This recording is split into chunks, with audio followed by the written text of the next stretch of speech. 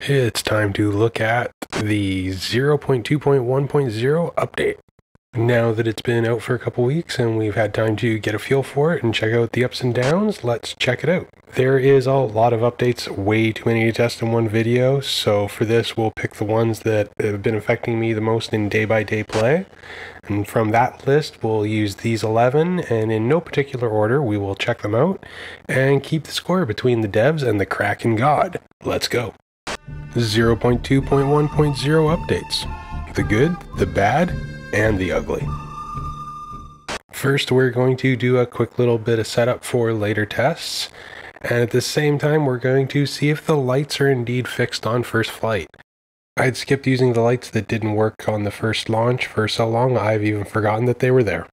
But anywho, we are just placing a craft with shielded docking ports, as they've had some glitches, and to aid in docking we're going to have some lights as well. And yeah, there has been some oddities. And now that we are in orbit, we can test out our lights and see if they work, and indeed they do, and on the first time. Now that they work, let's set some settings and make them a nice little amber color, and ooh, pitch angle. We'll come back to that. But on first test with lights, first point goes to the KSP devs. So now that the lights work, let's check out some of the settings that we have for them. And we're just going to go through first with the bar lights, and they are just basic standard lights. We have our first little pot light, our strobe lights.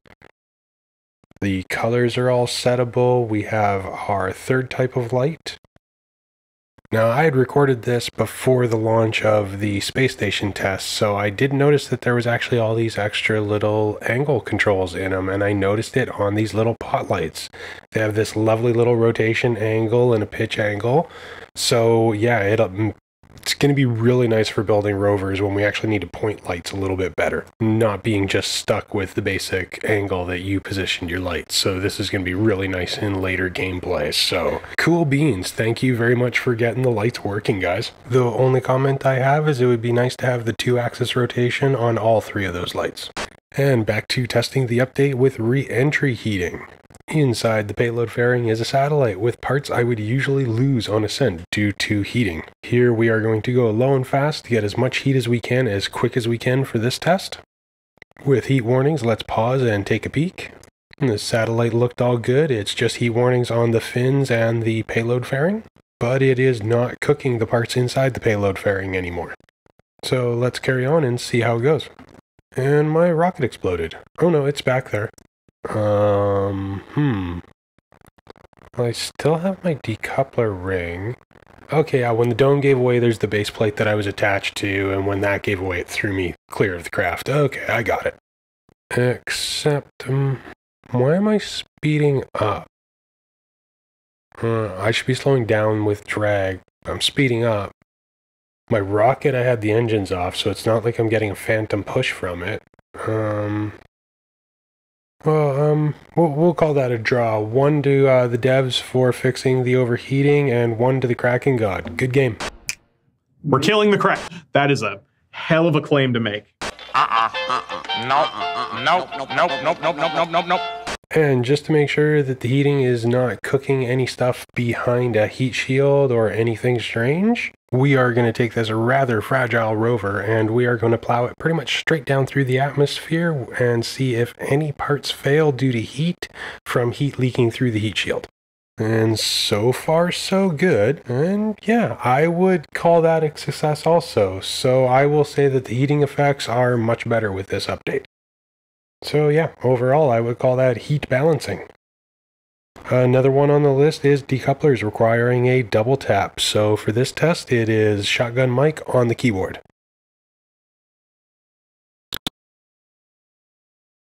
And yes indeed, only a single tap now. And I want to check with the separation rings, as they would not always separate for me, causing me to drag up a dead stage.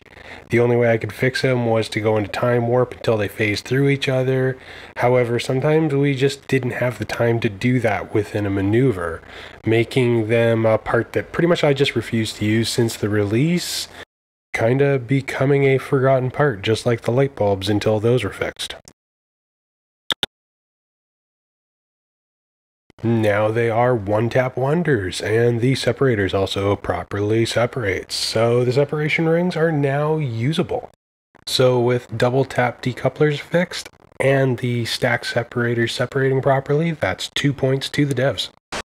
Next up is water impact. I have had quite a few crafts survive some insane impacts with the water and only just lose the heat shield or the first part. And now with my computer, it takes a moment, but everything is destroyed. A complete opposite of earlier landings in the water I had with Life of Kerbals, where I survived exact same speed into the water, not a problem. So point goes to KSP devs. For this round, to test out the map icon size, I've sent a bunch of capsules up into orbit and let them disperse. And as we can see, they come around the planet and they start out small and they get larger. Once they get to a certain point, they just cap out and they stop growing anymore. This is a definite improvement and stops the icons from obscuring your view. With that test, another one goes to the KSP devs. Now for vessel loading. Originally they were coming in like this, where everything was a big pink object. Now we get this for a single framer, so I like the different parts for different base template objects, not all just pink and cubey. And after realizing this was my ship and what these parts were, actually I kind of like it. It's a cool way of loading in a vehicle rather than just pink cubes. The important thing is in placing objects, I have not been able to get them stuck as being pink cubes. Sometimes when you place a part, all the symmetry objects would come in as just a default cube. I have not been able to replicate that in building any of my ships yet, so we're going to count this one to the KSP devs. This next one is the skybox not rotating. This one was my biggest peeve right next to the lights. Try to actually do a time warp to next morning without actually being able to see the stars rotate. It is a nightmare. You have no feedback as to how fast it's going. Here I can take a certain group of stars, start hitting time warp and see that they are moving and be like, no, we need to go a little bit faster. It's going to take all day to get to morning. So we'll mark that while we wait for morning to come through so we can watch our little hour hand going. Usually in launch, as soon as you get up to a certain altitude, all of a sudden the skybox would just pop into place. That's not happening anymore. It's staying where it is. We're actually seeing it in the right place on Kerbin. So now we are actually able to judge our time warps for getting to the morning and through the night and not blow way past day as well. Also, as we launch, our universe is not spinning on us as soon as we get to a certain altitude. And now here, as soon as this bar starts getting close to the horizon, I know that the sunrise is going to come up. And there it is. So the skybox properly rotates through the night with time and no longer pops when we launch. This one for me as an amateur astronomer is a big one, so it's a win to the KSP devs. Now there is one mentioned about an exception being thrown so that when we change our assembly in the VAB, the DeltaV tools don't work. But I kind of came in and set it up for a test with my game and it's still not doing it. I'm not too sure if this is exactly what they meant, but I'm coming in and I'm switching my assembly between the different ships and it's not updating or ever showing me DeltaV for the second ship that I made. It's almost like somewhere there's something hard-coded in the code somewheres that says only calculate for the first ship. So anytime that we do anything that says recalculate the ship's DeltaV, it's always recalculating ship A, even though we're looking at ship B. So ship B never actually calculates and just shows us a 0. That's my theory. I'm not too sure. But in this case, sorry guys, this round goes to the Kraken God.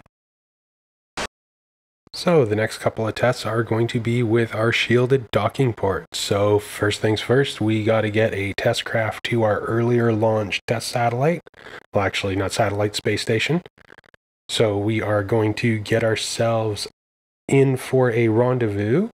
Our first attempt is going to be trying to dock with all the docking ports shielded and closed, and we're going to see if it still allows us to dock or if we actually bounce off now.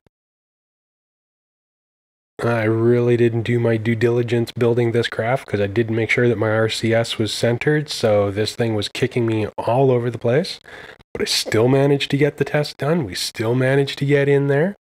And in this case, we are just coming up and trying to bump our shielded plates. And in this case, actually, we are bouncing off each other. So that one's a win for the KSP devs.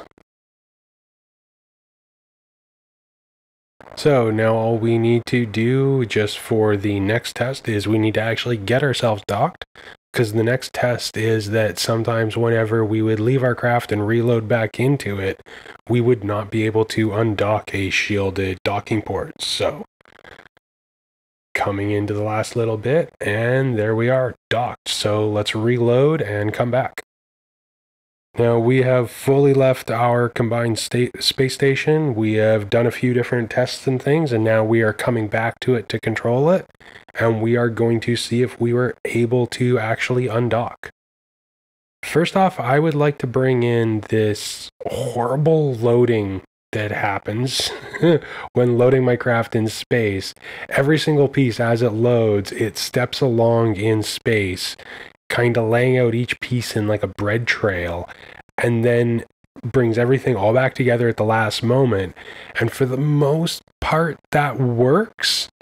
I've had in a couple cases where I've lost parts of my craft due to the last moment when everything snaps back into final place.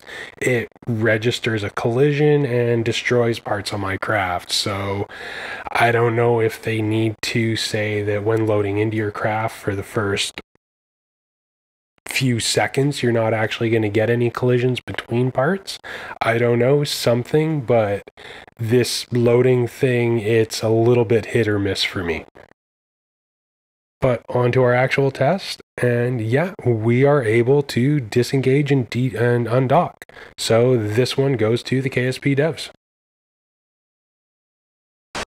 Now let's take a look at their revamp to the map for intersections and the coloring and theming of their UI.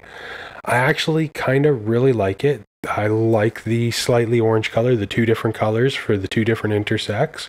I do also like that the craft that you are set to target, it shows up orange as well. It's not blue like everything else. So that's a really nice little touch there, and I really do appreciate that.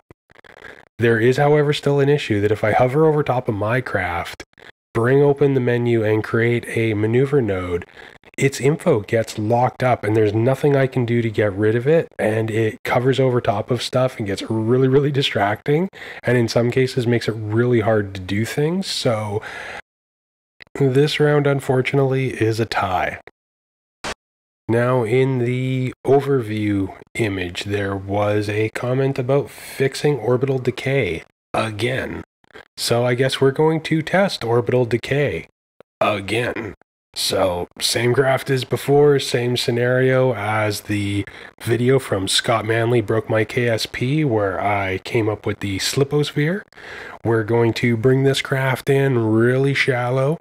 We're going to try and get it in at 69 kilometers and 800 meters. So that's in between that 400 meter top zone that seems to like to accelerate us. And we're going to see how this goes. Now, this one, we are going to take a little bit to go through it, but I was really diligent in not wanting to time warp all the time to get this to work. For the most part, I was pretty much here at real time going through this for most of it until I re-verified with myself that time warp did not cause this issue. So first thing to bring in at the moment is right now we are at just under 70 kilometers for our periapsis and apoapsis. So we are within the atmosphere on both sides. As we are coming around, get our info back up here. What I've been doing is I just keep watching my periaps, and I've been seeing if that's adding, and it's still adding, even though I went into time warp and it was adding really quick and took it back off. Then thinking, well, then, oh, there it just went up from 44 to 45. Our apoaps, This one on the back side, every once in a while I'll come in and watch it. I'm more basically just watching the opposite side of where the craft is. That seems to be where the energy gets pushed to.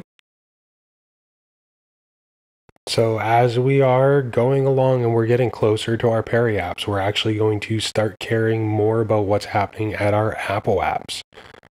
And right now that is 69,990 or 998. 991. So now that's starting to go up because now we are on the opposite side of the planet from it. And our periapse, we're going to notice that's actually going to start experiencing a loss in altitude or impacts from drag. So we are now at 840, 839. So that is actually coming down. And our apoapse should get thrown outside of the atmosphere and go above 70 kilometers. So we're just waiting for that to happen. And there we are. Now we are at 70 kilometers even. 70 kilometers and 1 meter. So we are now outside of the atmosphere. So we're still kind of really not degrading our orbit.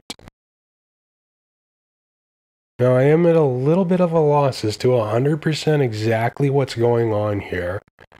And I'm thinking it has to have something to do with the density of the atmosphere this high up. Some type of rounding error when adding with this small little bit of energy that's coming in from falling into the planet. So you're getting gravity pulling you in, that's speeding you up. But there's air there that should be also slowing you down. And somewheres in that, I think a rounding error is causing it to basically squash it to zero for any drag, but the gravity acceleration still gets applied. I highly doubt if I'm actually right, but just in watching this, it kind of feels like what's happening.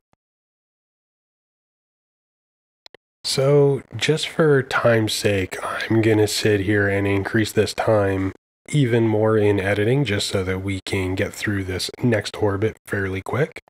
Because once we come up out of the atmosphere, we're going to come back around, we're going to do another orbit, and we're just going to see how high within just 2 orbits we're able to throw our apoapse. So we came in at about 69 kilometers and 800-ish meters on our periapse, and we're still at 69 kilometers and 800-ish meters on our periapse.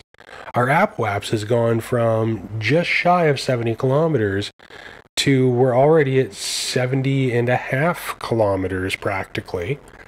So we have proven that the sliposphere is still there. So sorry guys, this one's got to go to the Kraken god because orbital decay still doesn't work.